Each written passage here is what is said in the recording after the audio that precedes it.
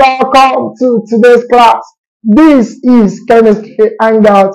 I want to believe you guys are doing very, very fine today. I know one of my subscribers will be like, it's a while they actually see my face on this channel. Okay, it's been a while. This is my face. I miss you guys. I want to believe you guys missed me also. So, welcome to today's class. I have been posting a lot of videos. If you are just watching this YouTube channel for the very first time, kindly click on the subscribe button and turn on the notification bell so that when I upload video, you will be notified, because every week there is always a video for the week. If you have been, conversant with this channel, there is always a video for the week. So this week, this is the video for the week. I've posted a lot of videos, jam bites. There are a lot of videos for you on the channel that you can watch. The exam is, is very, very close, and I wish you guys success. But I did a video on Half-Life, and a lot of people reached out to me. Thank you for those words of encouragement. Thank you for this motivation. I love you guys. I sincerely appreciate those kind words. But I have some of my subscribers too that reached out to me that they still need me to expatiate more on how to solve the Half-Life, and that's the reason why I'm showing my face. So so that we can have an art-to-art connection. You get. So I have actually picked some questions from the JAM past questions. So even if you are taking physics for JAM, the radioactivity I'll be teaching, the Half-Life, you can still use this very particular technique to solve it. Okay, if you are doing chemistry too, you can use this very particular technique to solve it. So just the calm, see how I'm solving it. You to try questions yourself. It will help you to build the tenacity and the confidence in you so that you'll be able to actually solve those questions. And again, for WAEC students, if you're writing WAEC, please stay tuned. I'm going to be sharing the good news at the end of the video. So if you're writing WAEC too, please make sure you watch this video to the end. And if you are taking JAM, pay maximum attention, because this is one of the fastest way to solve radioactivity question. Don't forget, you are time constrained. Okay, so you have to be very smart, you have to be very fast, and you have to be very accurate about it. So I'm just, I just picked some questions from JAM past questions, from physics, from chemistry, this question, then we look at it together and see how we are going to solve it. So quickly, let's see. The first question says, a radioactive substance has an half-life of 20 days.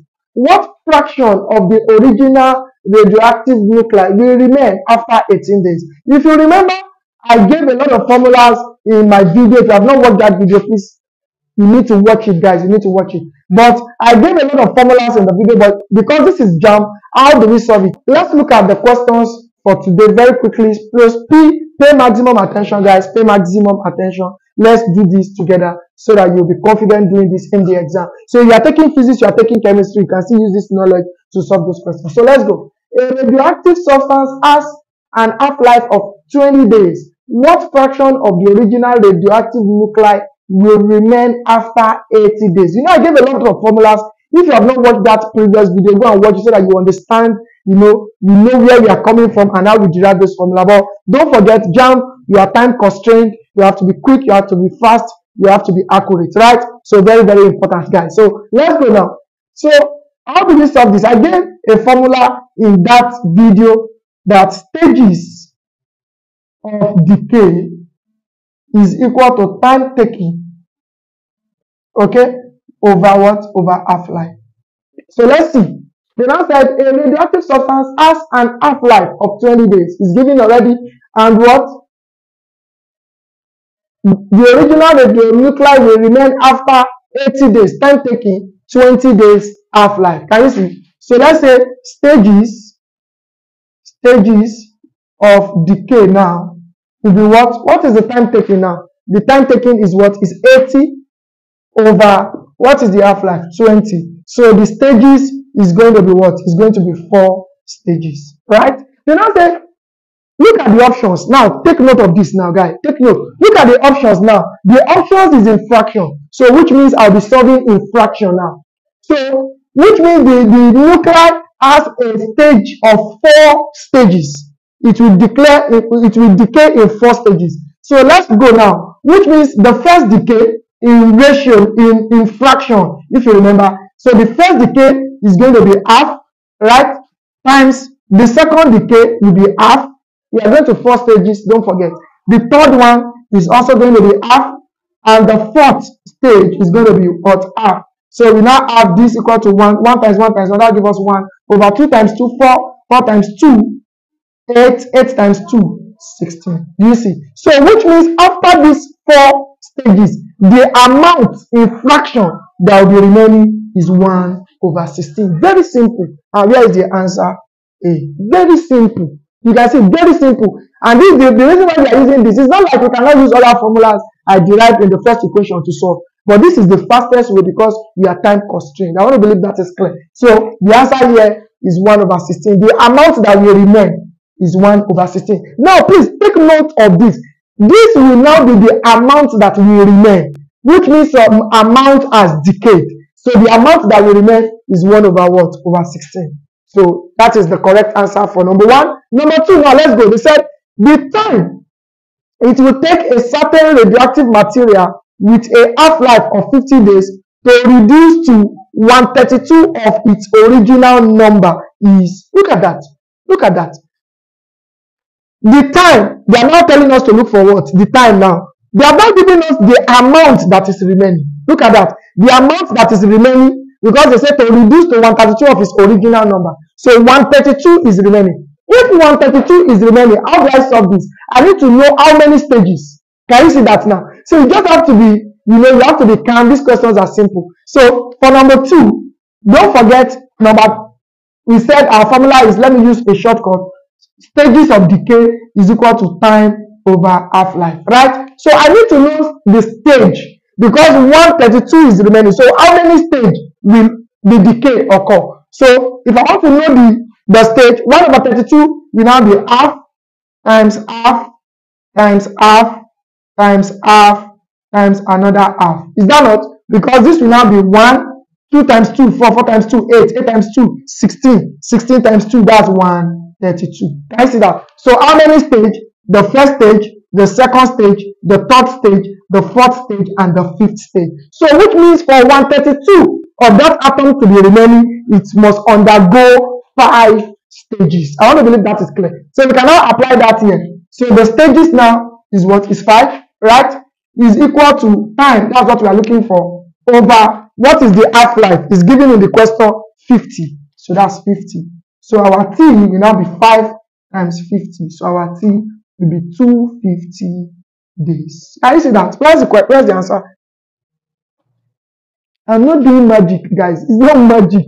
You just have to calm down to solve this. You are time constrained. You have to be quick. You have to be accurate. And the fastest way to attempt a radioactivity question is this thing I'm showing you. So I want to believe you should not have problem with half-life. Now let's go. Number 3. Look at this. Can you see? They have asked us. They are asking us in fraction now. Now look at number 3. The percentage. Can you see? They are not asking us in percentage. The percentage of the original nuclei of a sample of a radioactive substance left after 5 half-life. So we are going in percentage. So how many will be remaining after 5 half-lives? After 5, how many will be remaining? So which means in percentage now, the whole atom before it decay definitely will be 100, right? So we can now have 100%, right? From 100%, we move to what? 50%, right? From 50%, we move to 25%. From 25%, we move to 12.5%, if I'm not mistaken. Yes, 12.5%. From 12.5, we move to 6.25%. Is that not? We move to 6.25%. So how many half-life? 5 half-life. So this is from year to year. That's the first half-life. From 100 to 50, first half-life. This will be second half-life. This will be third half-life. From this to this, fourth. So we are still left with 1. So 3.25. From 3.25 divided by 2. Let's do a simple math here. 6.25 divided by 2. So this will be 3, right? Point. That will be around 1, 2. Because this is 20. This is 25. So that should be around 125 if I'm not mistaken. Because if 6 is here, that will be what? That will be 23. So because this is 3, this is 1, right? Point. This is 5. Okay, that's 2. Then it will be remaining 1 like that. So around 3.12. And look at the options: 1%, 8%, 5%, 3%. So if we take this to whole number, our answer definitely will be 3%. And this is the answer. Guys, can you see that? Very simple. So for people that have chatted me, for people that have spoken with me that they are still finding radioactivity difficult, especially the half-life, I want to believe this should clear all confusion. This should give clarification to the way you attempt those questions. So let's take the last one. Let's take the last one. Number 4, a radioactive sample. Let's take caution here so that we'll not be picking the wrong answer. A radioactive sample initially contains N atoms. After 3 half-lives, the number of atoms that have disintegrated. So they are not asking us the amount that is remaining. They are asking us of the amount that has decayed. I want to believe that is clear. So don't just attempt question carelessly.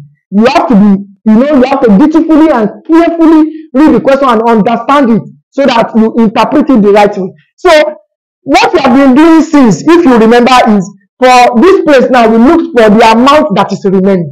So which means here, the amount that is remaining is 1/16. Here, the percentage that is remaining is around 3%. I don't know if you are getting that. But now, they are not asking us the amount that is remaining. They are now asking us the amount that has decayed.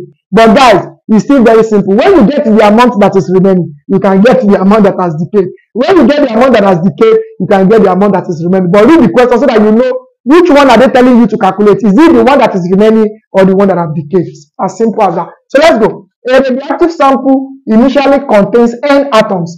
After 3 half-life, that's our own key point. After 3 half-life, the number of atoms that have decayed. So the first thing I will do here is, after 3 half-life, let us look for the amount that is remaining. I don't know if you are getting that. Let's look for the amount remaining. So after 3 half-life, don't forget this is in fraction also. So we are solving in fraction. After 1 half-life, we are going to have half. I'm solving number 4. After another one, we are going to have half. And here we have 3 half-life. So times 1/2. So this is the first half-life. You can see 1/2. Second half-life, third half-life. And this will now be what? 1/2 times 2, 4. 4 times 2, 8. Can you see? So 1/8 is remaining. In mathematics, when you are dealing with fraction and you want the whole, just like I have 100% here. If I need the whole in mathematics, it's just like it is 1. The whole in mathematics is 1. This end, they are just using it to confuse you. It's just like they are saying 1. Because that is the O. So don't forget 1/8. If you are not very careful, you come and pick N/8. You see that? And you now pick it. You now pick it and say, oh, I've killed Jam. I have made Jam has killed you. That's the problem with most students. Because if you actually check Jam, if you are doing any calculation work, I've told my students math, physics, you will see that even the wrong answer is there. And that's why from experience, if 3 students should solve a mathematics question or anything that is mathematically inclined in JAM, you will see you will get an answer to be there. Because they know all ways that you can actually solve those solutions to get that answer. So that's why JAM is testing your technicality. JAM is testing you being able to comport yourself to answer their question. So imagine 1/8, you go and underline this, Oga is coming down. JAM will not agree for you. 2024, you two don't agree for anybody. Why do I say don't agree for JAM? So if you don't want to agree for JAM, Oga be coming down. So 1/8 now is now the amount that is remaining. So how do I get the amount that has decayed? I can just do 1 minus 1/8. Very simple. So let's do our primary 2 mathematics here. 8.